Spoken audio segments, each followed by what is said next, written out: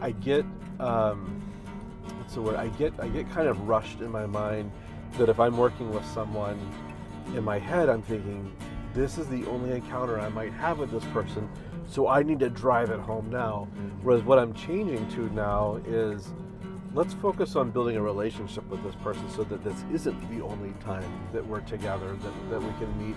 Because when I do that, I'm more able to meet them where they're at.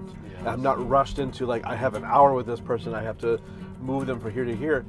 Whereas now I'm having conversations with people to where I have to be okay that they're walking away maybe thinking about things a little bit different, but they may not have changed their mind yet.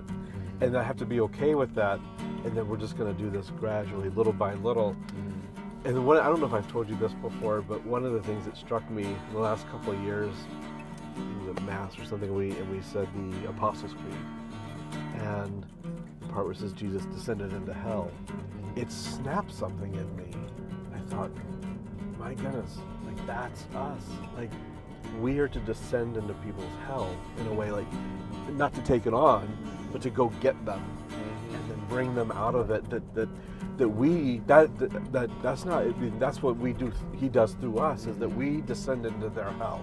And why it's so important that you develop this relationship, because no one is willing to let you in if they don't trust you. Right. And right. so it's something that is really, really needed. You're not going to be able to go this way.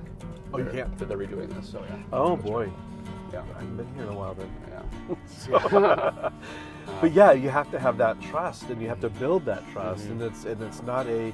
But I think sometimes people, there's people in ministry, there's people in the church who are hitting things like really hard all at once, and sometimes it turns people off. And like, well, gosh, that's judgmental, or they kind of write you off of it. And that's the hard part about ministry, is that our relationship with people is so fragile that it takes so much time to build a relationship, and it takes one thing to destroy it.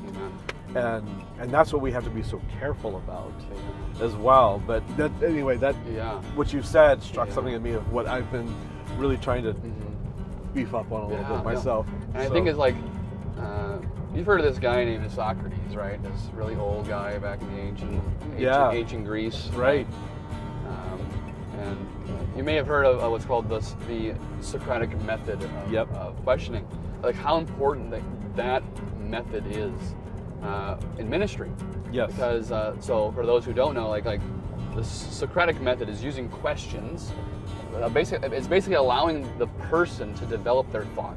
Yeah. And to be able to see what flaws there are in their own thought. Yep. It's asking poignant questions about the various statements that they bring up, to be able to actually come to the truth of something.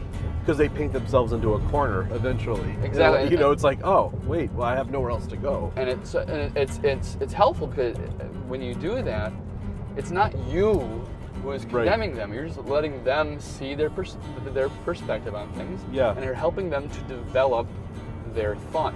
Because I think it's also a dangerous thing that I think many people can fall into, is like when someone says something, like that is what they believe, guaranteed. Like no, we're always changing.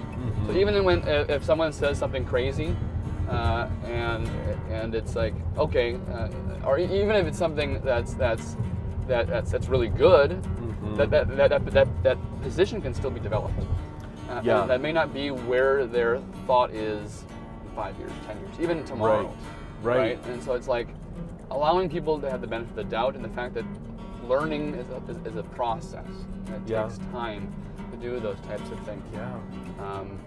And I think that's super important for ministry.